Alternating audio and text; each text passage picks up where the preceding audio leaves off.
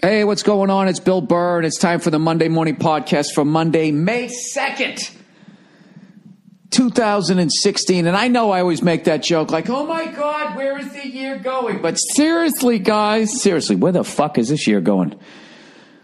What the fuck? May 2nd already.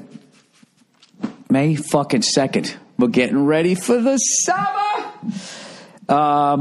Into May. I'm psyched. I'm psyched that we're into May because May means we're closer to the middle of July. And in the middle of July, I will be done writing, helping to write the second season of F is for Family. And then I'm free.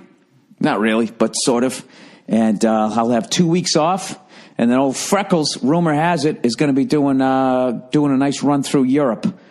So, which may or may not start in Ireland. It's all sort of loose at this point, but we're slugging it out, and I'm actually feeling much better, by the way. Thank you for not asking with my sciatica. Sciatica. That sounds like a fucking speed metal band, Not a good one, though, right? Come see my band, Sciatica. We're going to be down at the Ground Round on Wednesday night. Okay, yeah, I'll definitely see it. All right. So, you think maybe you could, bring some people? Hey, I'm going to do what I can. All right. So is that, can I definitely put you down? Dude, fuck off. If I get there, I'll get there. All right, bro, chill. Sciatica. Sorry. I found some new stretches. I found this fucking guy on YouTube, this doctor, who was just sitting on a yoga mat, one of these fucking new agey guys. You know what I mean? One of those guys that's straight but still makes you uncomfortable. those straight guys? Like a straight up gay guy is not uncomfortable to be around. But there's a certain kind of straight guy that's coming off like he's gay but he's straight. That is the most uncomfortable male to be around. I don't know why. You know what I mean? It's almost like they got something between their teeth and you just can't even hear what the fuck they're saying. You want to be like, can you just go and get that the fuck out of here so I can listen to you? Is there a word for that? The gay straight guy? Yeah, Bill, it's called a gay guy in the closet. Or maybe it isn't. Some guys are just effeminate. Some guys just stand there in gym classes, one person after another is called to be on the team. Well, that's a stereotype, right? There's gay athletes. There was that guy who played on the Big 12 there in Missouri. And then he went to that football team, and then he got cut. It must have been hard to cut him, right? All right, how bad does this guy have to suck before we won't get accused of being homophobic when we cut him? That's always in the air. But that's not what I wanted to talk about.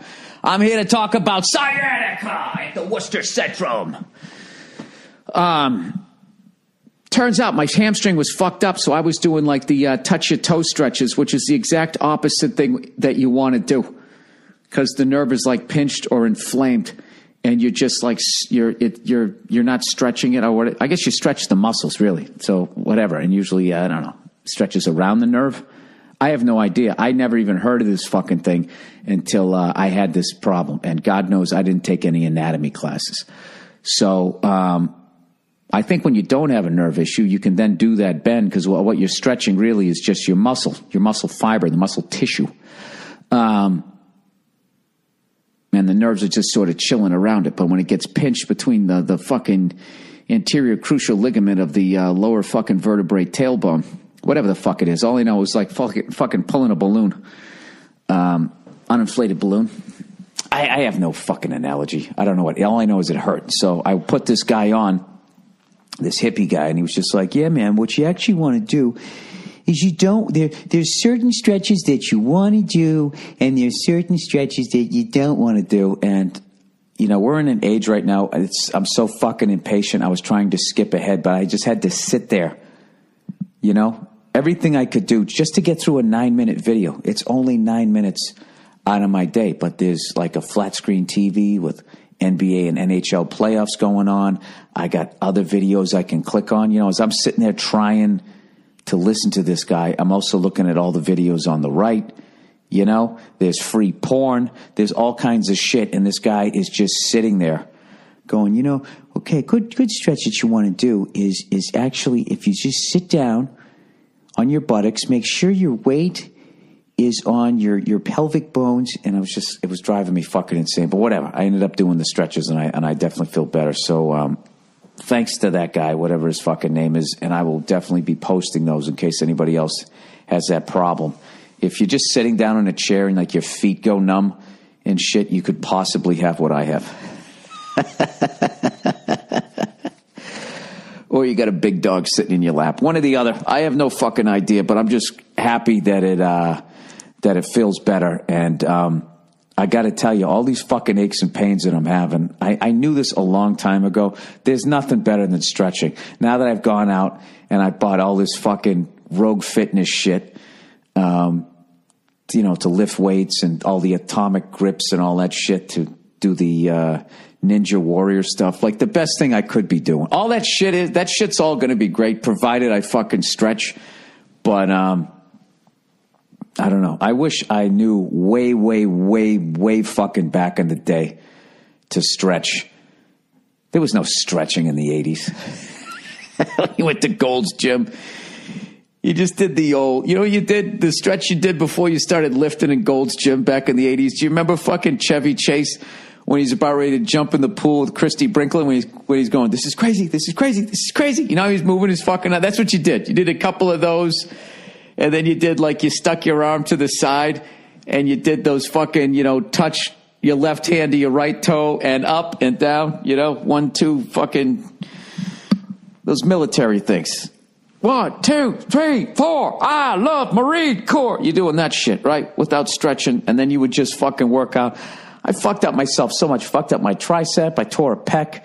You know what's funny? All of this shit's going to come back to haunt me the next time I lose my fucking health insurance. If someone just listen to this podcast and list everything that I'm talking about as some sort of pre-existing condition.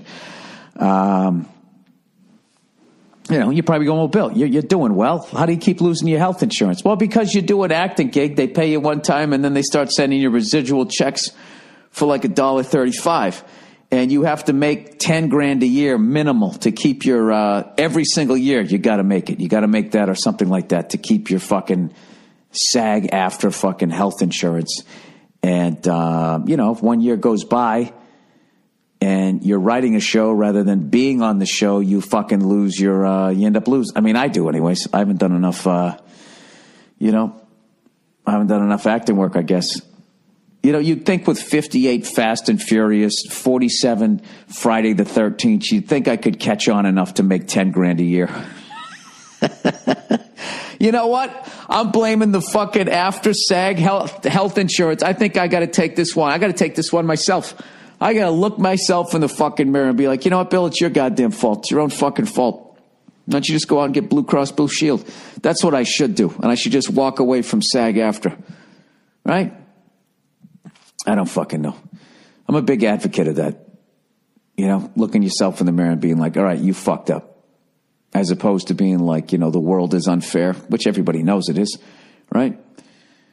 But if you say, all right, I fucked up, then it actually gives you an option to be, okay, what can I do to lessen the fuck up? Because I know I'm going to fuck up again. Like if you're like Caitlyn Jenner right now, rather than fucking filming yourself taking a piss in Trump's tower, why don't you just look yourself in the mirror and be like, all right, how did I fuck this up?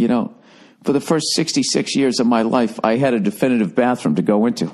There wasn't any questions, nor did I have to film myself and then afterwards say I didn't molest anybody. What has happened to that person? That person has absolutely lost their fucking mind. Who's walking around filming themselves taking a piss and then talking about child molesters? And I know what people would say. You can't have these fucking former guys with boobs. Now they have, they're transitioning people. They're going to fucking molest somebody, blah, blah, blah, blah, blah. I know that's what that whole fucking thing was supposed to be about, but, I don't know. That just came off to me as shameless self-promotion. I don't have anything against transgendered people, but that fucking dingbat. It's funny. Dingbat is the proper word because, she identifies with the female sex. So I think dingbat now works. As opposed to douchebag. See, I kept the D. I went alliteration. I can never fully. You know what? I would never call Bruce a douchebag because he was on the Wheaties box. You know, I don't know about this Caitlin though. The jury's still out. Oh, Bruce did kill somebody. You know, accidentally.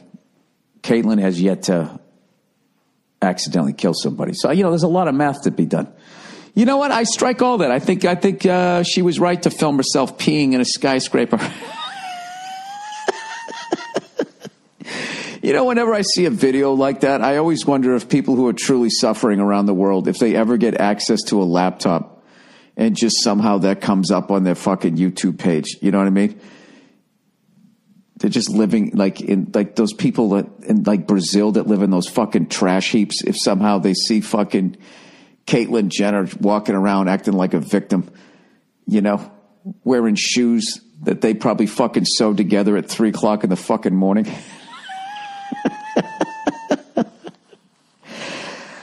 Oh, I know. You're supposed to care about everything.